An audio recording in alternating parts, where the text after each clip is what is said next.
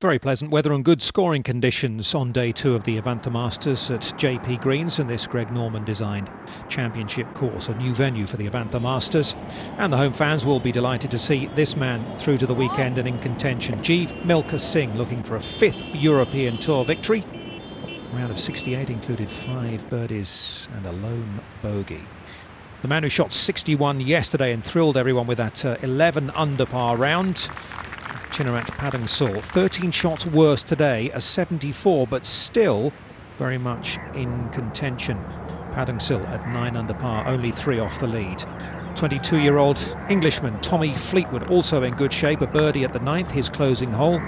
An eagle as well in his round, 6 other birdies, and Tommy, after a round of 65, is among the group at 10 under par, only 2 shots back with 2 rounds to play. Chowlit Plapol, very steady so far this week, a 68 on day 2, added to his opening round 66, and the experienced Thai is also at 10 under par. So is Scotland's David Drysdale, looking for his first European Tour victory. Bogey free today. Lovely shot into the 9th. That would produce a birdie and a round of 67 for the man from Edinburgh. But the leaders, 2 clear.